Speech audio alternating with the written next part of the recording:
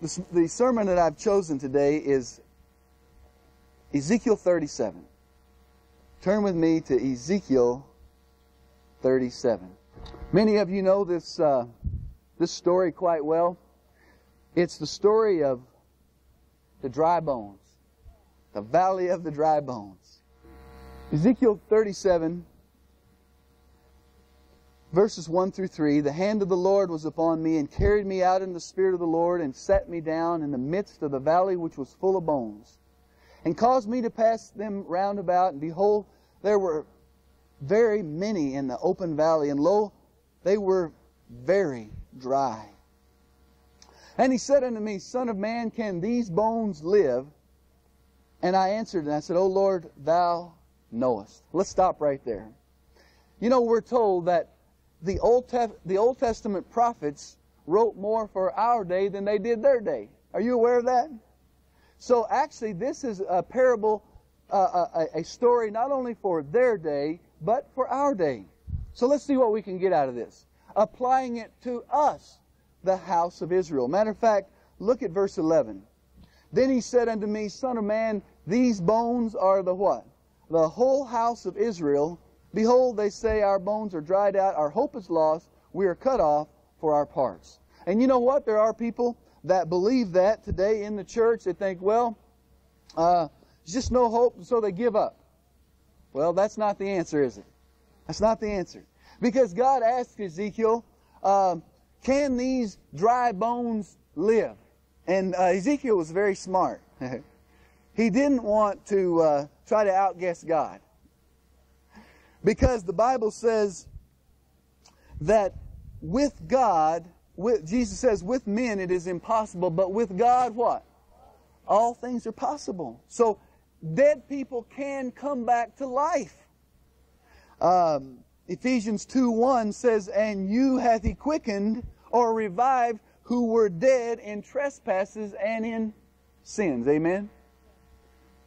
We walked according to the course of this world. We obeyed the prince and the power of darkness. But it goes on to say in Ephesians 2, but God, who is rich and in mercy, had mercy on us, and he helped us. Amen? That's what I told that man Steve. I said, Steve, you've tried everything. There's one thing you haven't tried, and that's Jesus Christ. And I said, and he has, this is your special time right now. You'll never have a time like you have right now. And don't be like Pilate or like Felix, who said to Paul, and I told him that story, Felix said to Paul, you almost persuade me, Paul, to be a Christian. That was his prime time. Never would he have an opportunity like that again. Felix wouldn't. Never. This is our golden time. I said, you will never have the Holy Spirit upon you like you have right now, because I could see the tears. I said, now's the time. Take advantage of it. The Lord is touching your heart, you know. And I said, he came to me 21 years ago, and I said, he brought me to my knees. Praise the Lord. And so God is well able. When the angel came to Mary, remember, Mary said, how can these things be? You know, she was talking about being conceived, you know, being a virgin. But she submitted. She submitted. And so God is going to do great things with people if they will only just surrender every day. Just surrender and say, Lord, take me and help me. Lord, it's impossible. The situation that we're in today in North America, with the economy being pretty good, Lord, it just seems impossible. But Lord, you have a way. You have 1,000 ways where we only know of one. Amen? So God can do it. God can do it. And so we find God told Ezekiel, I want you to speak to these dry bones. Speak to these bones. And you know the story, how that he spoke to the bones. And in verse 7, so I prophesied as I commanded, and there was a great noise. And behold, there was a great shaking. And the bones came together, bone to his bone. And when I beheld, lo, the sinews and the flesh came upon them, and skin covered them above, and there was breath in them, no breath in them. Then he said unto me, prophesy unto the wind, prophesy, son of man. Say unto the wind, thus saith the Lord God, come from the four winds, O breath, and breathe upon these slain, that they may live. When we look at the church sometime, and we look at, and we're really honest with ourselves. In North America, it seemed that, it seemed like we reached maybe the highest number as far as numbers and attendance in church, and our schools were vibrant, and our churches were overflowing, at least some of them were. It seemed like that peaked probably back in the 50s or maybe the 1960s. Am I off by saying that? Is that about right? But it seems like ever since the 60s, something's been happening to the spirituality in North America. Not only in our own church, but all across North America alike, all the churches.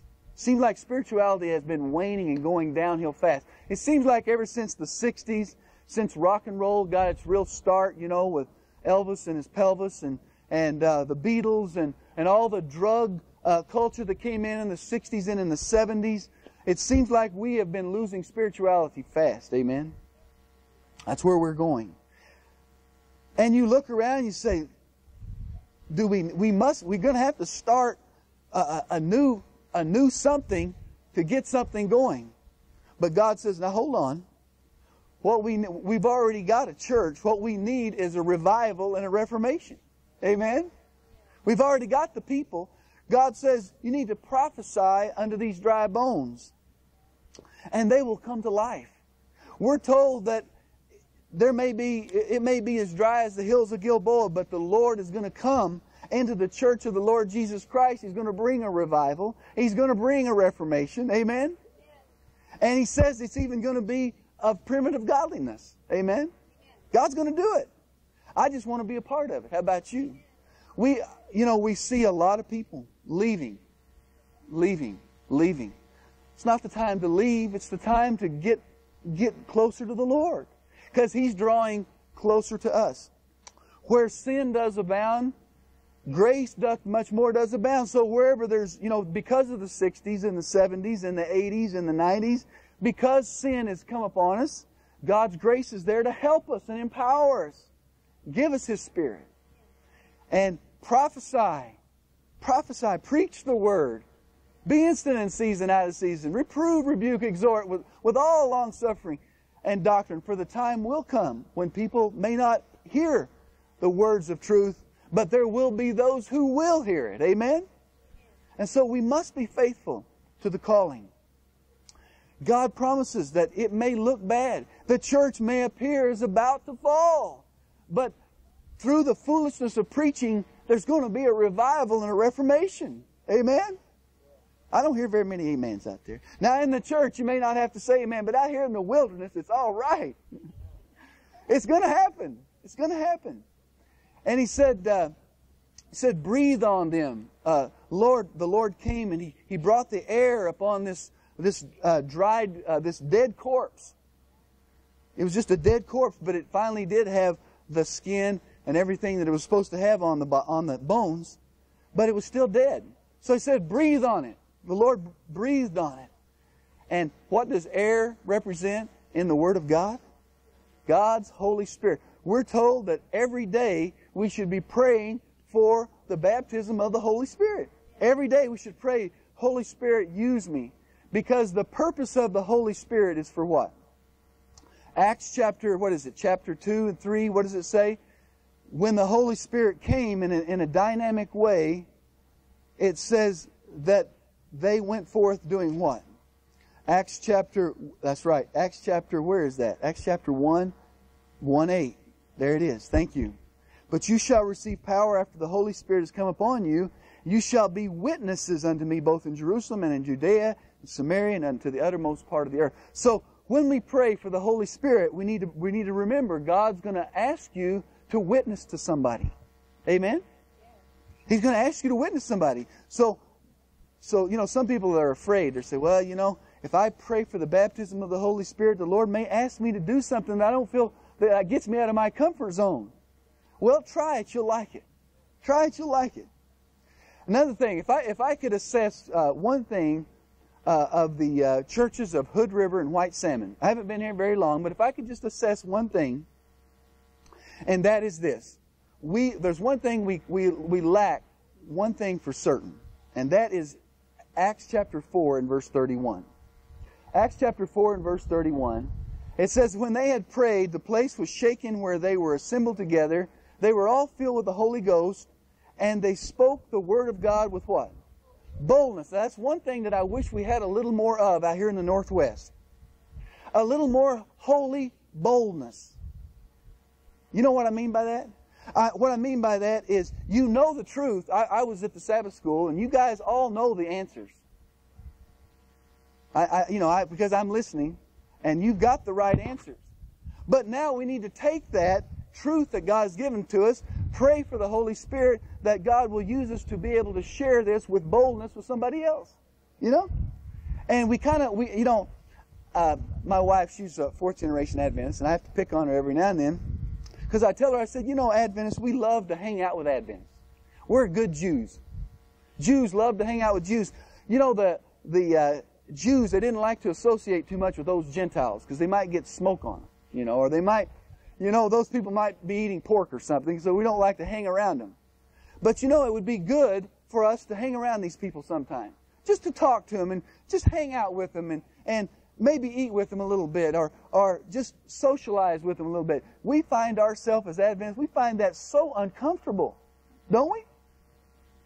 But it's good that we mingle. Now, the one probably that mingles with them more than anybody is probably Brother Kurt, because he's a dentist. And he's always working on people, so he can tell them things and they'll listen, So, I know he shares. I know he does, because he tells me. But we all mingle with people that come into the store or whatever, And sometimes we need to be bold. I was sharing with somebody not too long ago. I said, you guys have the perfect setup. You just now need to be finding the ones that you think are good interest in and just actually hand them a Doug Batchelor tape and say, get this back to me in a week. They didn't ask for it, but if you know them and you know that they like you, you just to be amazed at what the Holy Spirit might do. But you got to step out in faith and be bold and sometimes do it. If that's one thing that we could just ask the Lord to help us with, is being a little more bold, being a little more aggressive. Now I'm talking about not being obnoxious. There's a difference between being obnoxious and being aggressive. You know what I'm trying to say? You can, in a very sweet and loving way, just ask somebody to listen to these tapes. Now, I never met this guy named Ben Brewer. Anybody ever know of Ben Brewer? I never met the guy, but I do know this. I see all of his tapes, and he was always loaning things, because I can tell, because he has his stickers on everything, and I can't get them off, Oh, he put them on everything, But he was out giving these tapes away. We need a little bit of that Ben Brewer, whoever he was. I never met the guy. You know what I'm trying to say? We need to get out of this rut. Well, we have the truth, and we do have the truth, but let's not keep it to ourselves. Let's not be one of those Jews back, in the time of Christ. They kept it to themselves, and it actually became a curse to them because they were not willing to share it. When God gives us something, He gives it so we can give it away. Amen? We can give it away. Listen to this. Turn with me in your Bibles to 2 Kings 13:20. 2 Kings 13:20.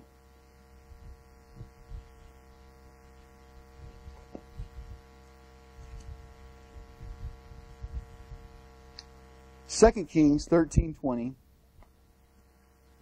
Sometimes when we look at bones in the Bible, we always look at them as a source of death. Dry bones. They're dead. But in 2 Kings 13:20, I'm in 1 Kings. Sorry about that. Did I say 2 Kings 13:20? 2 Kings 13:20. Here we go. Here we find, because a man had a double portion of God's Spirit, his bones were a source of life. Verse 20, and Elisha died, and they buried him. And the bands of the Moabites invaded the land at the coming in of the year.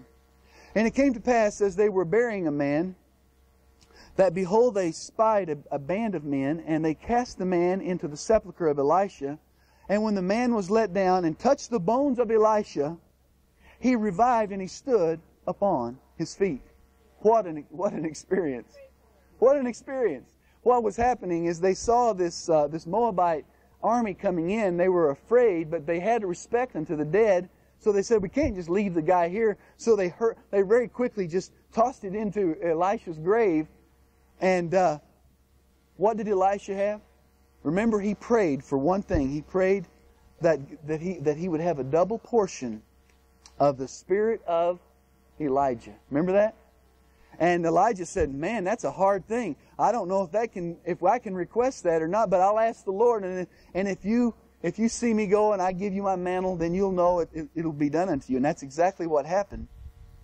And Elisha had a double portion of the spirit of Elijah. Don't you want a double portion of God's Spirit? I want a double portion of God's Spirit in these end times, because it's going to take that. It's going to take that to finish the work. It really is. It's going to take that.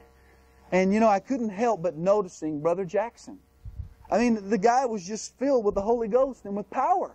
I mean, I marveled, because I marveled at the outsiders that had never heard this before. They came. I said, where did all these people come from? We didn't even give them out invitations. We didn't even have brochures.